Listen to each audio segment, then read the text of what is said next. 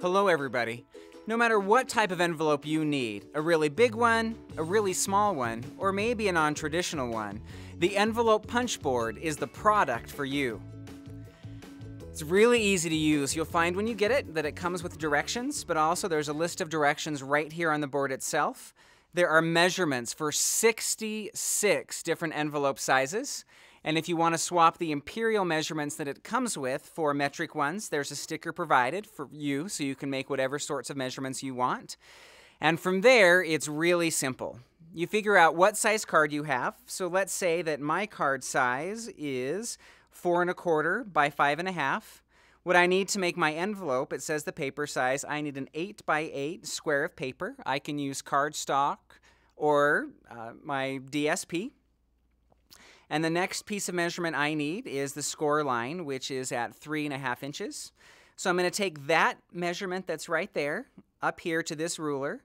This ruler goes down to the 1/8 of an inch, so you know you can make lots of different sizes of envelopes. I'm going to go to the 3 1/2 inch. I'm going to line up the edge of my paper right there, and that is the only measurement I need to make my envelope. So I'm going to pull out this scoring tool right here that's tucked in the side for safekeeping and storage.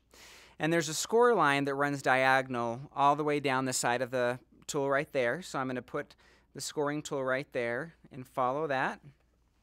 I want to make sure I punch every time as well. So the best recipe is to punch and then score.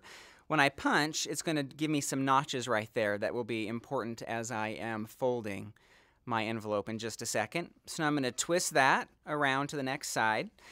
And there's some writing right here that says score guide. I'm going to line up the score line that I just made to that score guide right there. I don't have to measure anything else. Then I'm going to punch again, and then I'm going to score. I'm going to turn it again. Again, I'm going to line up my score line with that score guide right there. I'm going to punch, and then I'm going to score. Then I'm going to turn one more time, my line right there with the score guide. I'm going to line that up. I'm going to punch, and then I'm going to score. And easy as that, I'm ready to fold my envelope. So when I do this, I can use several types of adhesive if I want. I could use mini glue dots, I could use snail, I could use sticky strip, depending on how secure I want my envelope to be.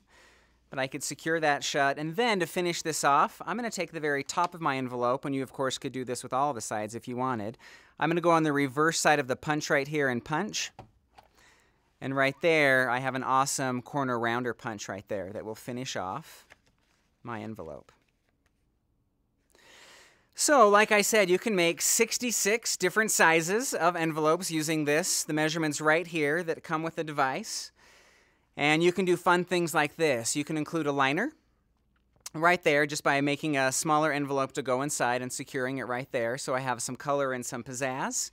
If I make a non-traditional size envelope like this one, I'm going to have some extra paper, so I can choose to fold it in like that or trim it off if I want. And then I can also trim off this front flap right there, fold it under, whatever works best for me and my card design. All of the great things you can do with this great, portable, easy to use envelope punch board. Thanks, everybody.